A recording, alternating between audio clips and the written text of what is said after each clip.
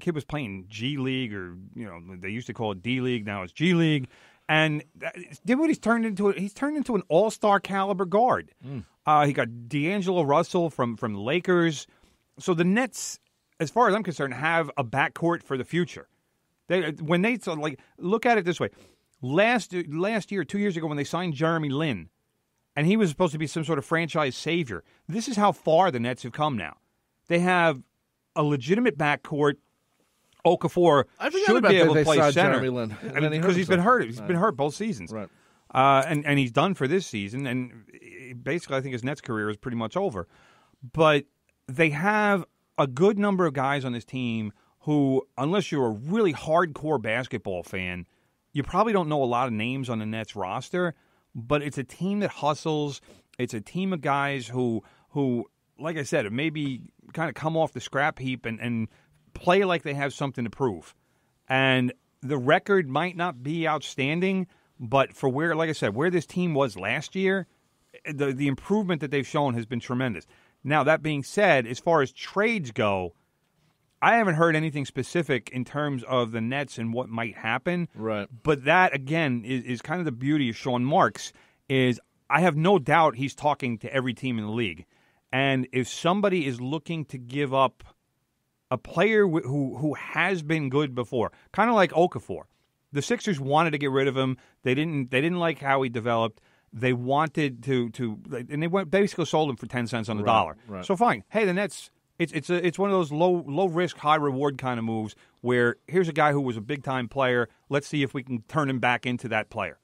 So I could see Marks doing something like that at the trade deadline. We'll see what happens. We're going to take a break here on From the Press Box. Thank you, John from Freeport. We're going to talk Yankees and Mets and a couple other things, and the Islanders. When we get back, 516-572-7440 if you have a comment or question. Answer me. Who taught you to listen to Radio Rumble at 12 p.m. on Saturday afternoons? You, all right? I learned it by watching you. I'd buy that for $1. The Radio Rumble has it all. Humanity will suffer with me. Movie reviews. No kind of Sandys, you're wrong. Sports talk. Hi, sports fans. I'm Doug Frisch-Preed. Awesome music. Excellent! So listen Saturday afternoons at 12 p.m. for The Radio Rumble on the voice of Nassau Community College, 90.3 WHPC. I learned it by watching you.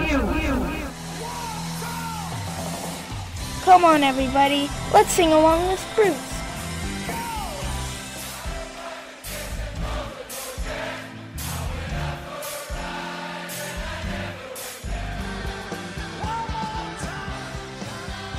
Join me, Kim Tracy, for the music of Bruce Springsteen and the E Street Band on Thunder Road, Sundays at 1 p.m. on the voice of Nassau Community College, 90.3 WHPC, and on the iHeartRadio app.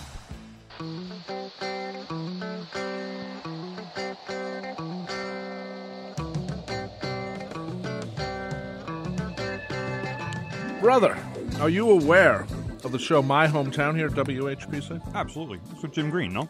Yeah, every Thursday it airs at 4 p.m. The program explores clubs, organizations, businesses, and issues in towns across Nassau and Suffolk counties. Weekly interviews with local guests to serve and shed light on Long Island, making a difference.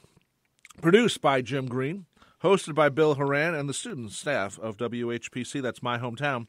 Every Thursday at 4 p.m. right here on WHPC. Let's quickly talk about the Islanders, brother. They are in 7th place. By the way, this is from the Press Box. I'm Rob Leonard. He's award-winning sports writer and stable genius Tim Leonard.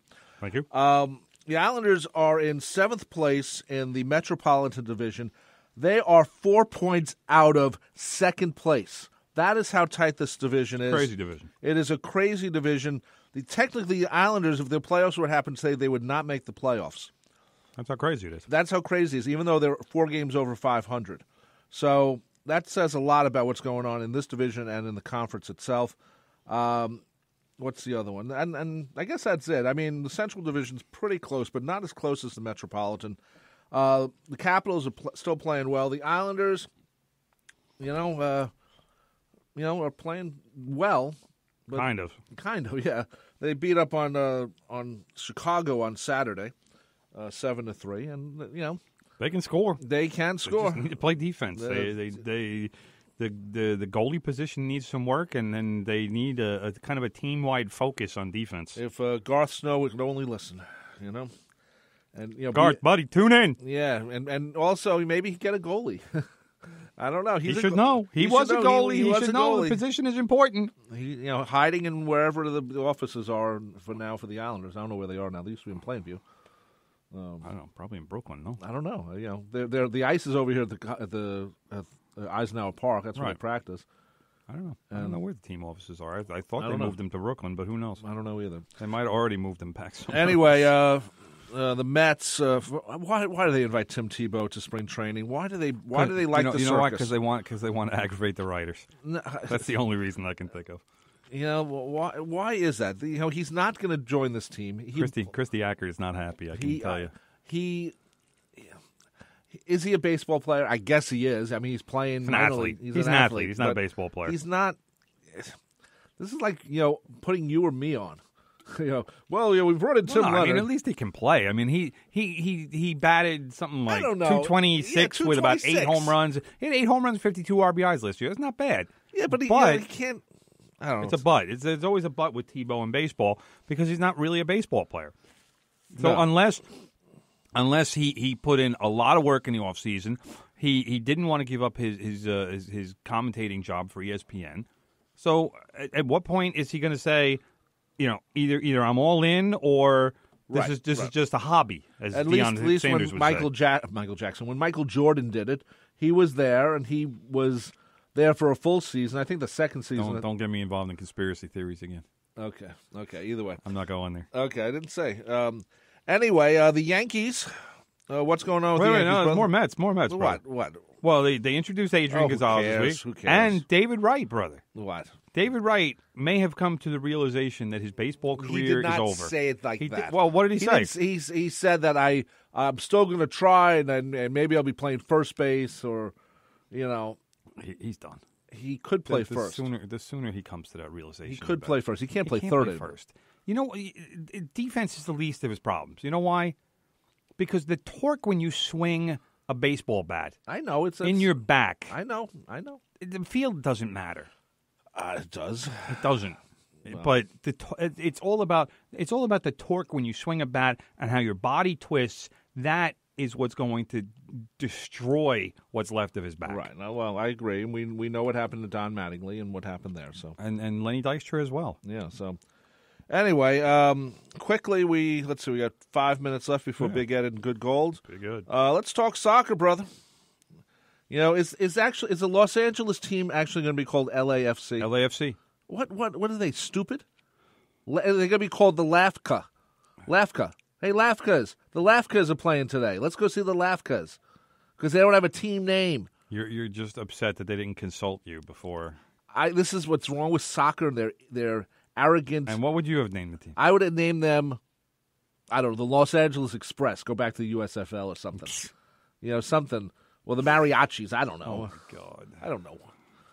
The Rock and Rollers. Let's not put you in charge of this. But what's with the FC? It's this arrogance. It comes from the They already European... have the Los Angeles Galaxy. Yeah, okay. So they can't call them the Galaxy. Yeah, no, duh. So LAFC. Just like NYCFC. Now it's LA. So you have this is what it is. This is what they call the teams. What do you want me to tell you? They could have called them LA Hotspur if they wanted to go for a good name, but that's not what they decided. At least I would like that. What if they went with LA United? Okay. United is very much a soccer name. Well, so instead they went with LA City. Yeah, it's or stupid. LA stupid. Actually, Stupido. they went LA Football Stupido. Club. That's what. I don't know. What do you want me to tell you, brother? I don't know. I'm just saying. Even Big Ed knows. Even though Big Ed knows, he's a Mets fan. He doesn't root for the New York Metropolitan Club of New York City or whatever the official name is. Well, actually, he does. He roots for the Mets. Well, that's and what are the Mets? What's the Mets' official name? The New York baseball, the New York National League team, I think it's called, or whatever. Well, no, it's not. But they're the Mets, baby. Well, anyway, here come the Mets in 2018. Anyway, we are in. Actually, one more thing before we get to soccer. Major League Baseball will be announcing the Hall of Fame inductions. We'll talk about Wednesday. that next week. But there's a lot of people. Should be a big class. Big class, yeah. A lot of the voters are complaining now because the limit of 10 names that you can nominate or send in on your ballot. They're complaining that it's too low, and some guys are going to get kicked off the ballot because they might not be worthy of a vote in their first year. Well, so we're going to wind up kind of screwing over some guys. Well, that's like the Rock and Roll Hall of Fame, Well, it is what it is. It is. Anyway, let's talk soccer quickly, brother. We got 2 minutes actually. So, well, let's see. Tottenham yesterday, disappointing 1-1 draw against Southampton. We have Manchester United, Liverpool, and Arsenal are the next 3 games for Tottenham. This is a make-or-break part of the season. Every other top 5 team this weekend won. So it's like I said, it's not a good time. Spurs are actually Liverpool is playing today, so we don't know that they've won yet. But they're playing. I forget who they're playing. I think it's Stoke or something. They'll win that game. It's ridiculous. Transfer window is going on right now. Alexis Sanchez has all but clinched his move from Arsenal to Manchester United. Apparently, Manchester United is sending a player, Mkhitaryan, back to Arsenal. It's almost like a trade. Like they don't even know what to do in England when one team sends another team a player, and they do what we call a trade here. They have no concept. Over there, it's all about money. If you're going to get a player, you pay how many millions of pounds for him. And I'm hearing that it's going to be Mkhitaryan is going to go to Manchester United, Sanchez or Mkhitaryan to Arsenal, and Sanchez to Manchester United. It's going to be a straight swap. And I'm like, yeah, right, it's a trade. I mean, but it's like mind blowing to them. Well, Charles O'Finley was right when he tried to sell his players for money. Wow. Anyway, continue, brother. We have a minute. MLS draft was this week. João Moutinho was the number one. Name? João. It's Portuguese. We're going to call him Joe. Portuguese. Was number 1 overall pick in the Super Draft by your second favorite team, LAFC. Lafka. Moutinho is a defender out of Akron. And then LAFC also made a trade to acquire the number 3 pick from DC United, and with that pick selected the University of Pacific defender Tristan Blackman. So LAFC should have a pretty strong defense because they're obviously focusing on defense coming into their inaugural MLS season. Okay. So good for them. Congratulations. Good. The NWSL also had their draft this week, but I wasn't able to do enough research before that. Okay, well, so my bad. That's my a bad good on league. That, but nice little league, the NWSL. Wanted to mention them. Anyway, we're leaving right now. I'm Rob Leonard. He is award-winning sports writer and superb genius, Tim Leonard. Stable genius. I'm sorry. Get it right. And we thank Steve from Oceanside and John from Freeport for calling in with some comments and questions. I was going to say, get it right. Next coming up on your radio, don't even touch your radio, oldies music is coming at you with the king of oldies, Big Ed. Big Ed. So keep it tuned here to WHPC. Crank it up. Take care. Well, I'll see you Friday with Beatles songs. I'll see you Sunday with Free For All. And I will see you Monday in 167 hours with Brother Tim doing more sports on From the Press Box. Bye-bye.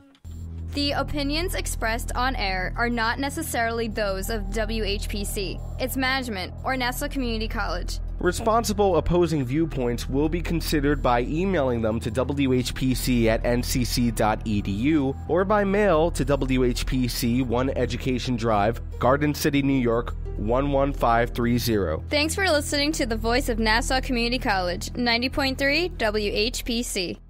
Look over there! I think... Is that a bird? No, I think it's a plane. Yeah, you're right. It's pulling a banner. The brighter side. Hi, I'm Sarah Albertson, host of The Brighter Side, a show showing a brighter side of the world. Weekly guests who are sharing their stories in hopes of moving and inspiring others to do good in our world. The brighter it is, the better. I want to experience the brighter side. Listen Wednesday afternoons at 4 and Sunday nights at 11:30 on the voice of Nassau Community College, 90.3 WHPC. Bring on the positivity.